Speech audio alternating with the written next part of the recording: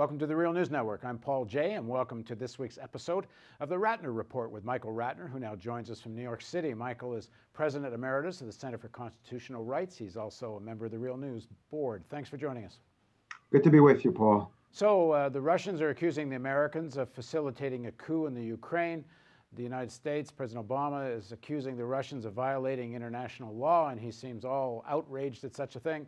What do you make of all this? I've been following this story pretty closely, and from one point of view, I've just been outraged by the propaganda in the United States against Russia, against what it's done in Crimea, without putting any of the onus on the U.S. and the European Union and what they've been doing. And the headlines of the papers are outrageous. I look at the Times one day. It says it says, quiet admission. U.S. challenge now is to stop further Putin moves. Another one basically says, Obama answers critics, dismissing Russia as a regional power. Everything's painted against Russia. Then they have a huge picture of the woman who's let out of prison who's going to run for president of the Ukraine, Tymoshenko, who was in there for corruption, isn't even that popular, and she's running. So you're getting all this propaganda. Russia's the evil one. Russia broke international law. When in fact, if you've been following this for a couple of years now, the U.S. has been, in whatever way, backing the coup, wanting a coup in Ukraine, and actually ultimately succeeded. Then we have the coup, and then what happens is Russia says, well, this is our area of interest, and they have a referendum in the Crimea, and then Russia basically annexes the Crimea. So you could argue both of them are violating international law because there was no authorization to have a referendum in the Crimea. But on the other hand, if you ask yourself, which is the greater violation, or at least to say that the coup in the Ukraine is okay, while the Crimea is not okay, is ridiculous. And then when Obama gets pushed on the hypocrisy of it all, on the hypocrisy of how did we overthrow the government of Iraq?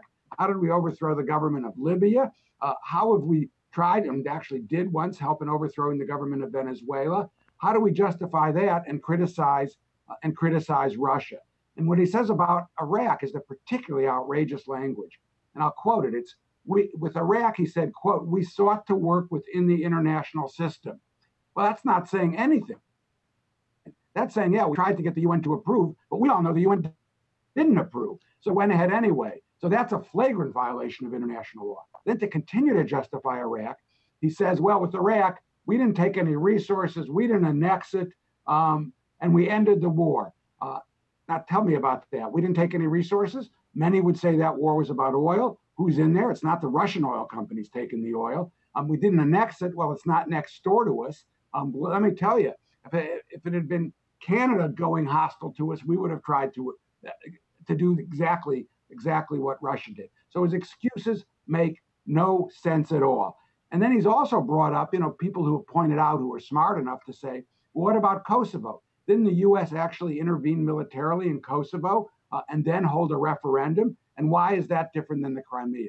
Well, he has trouble explaining it. He said, well, there were human rights violations going on in Kosovo. Assuming it's true, does that give the U.S. the right to go in there, intervene, hold a referendum and divide it off?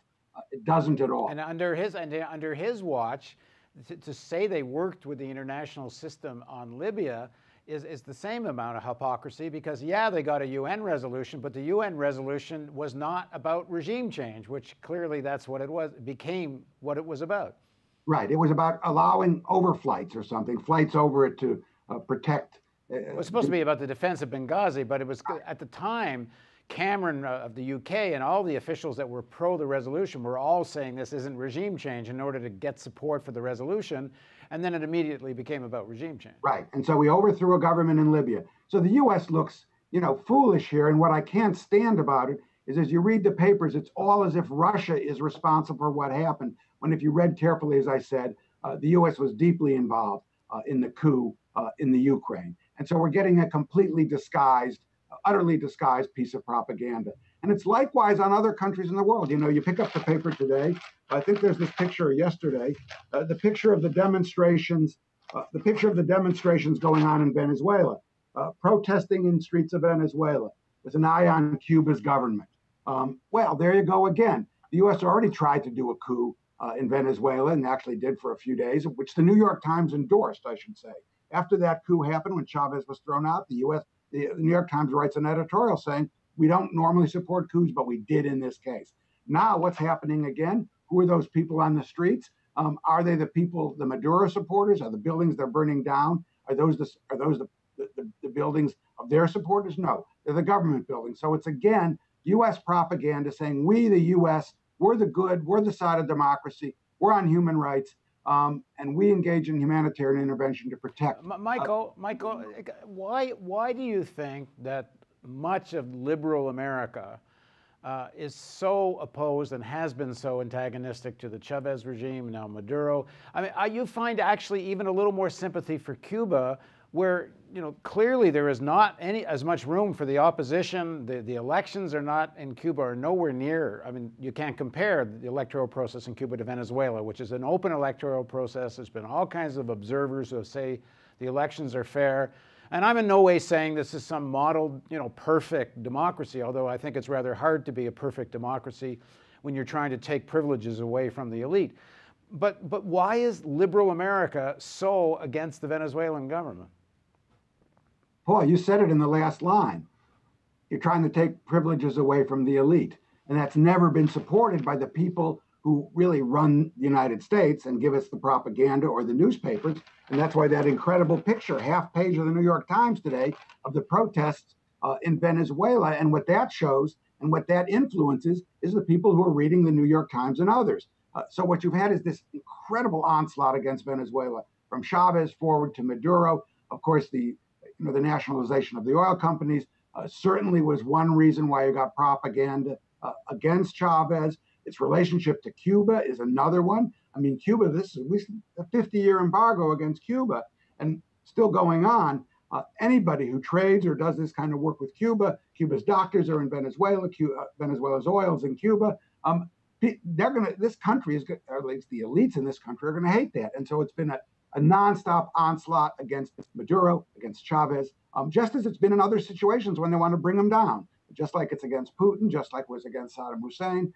Not that they're comparable, because some are worse than others, some are better than others, but the onslaught of U.S. propaganda, which in the name of human rights, in the name of democracy, is really hiding U.S.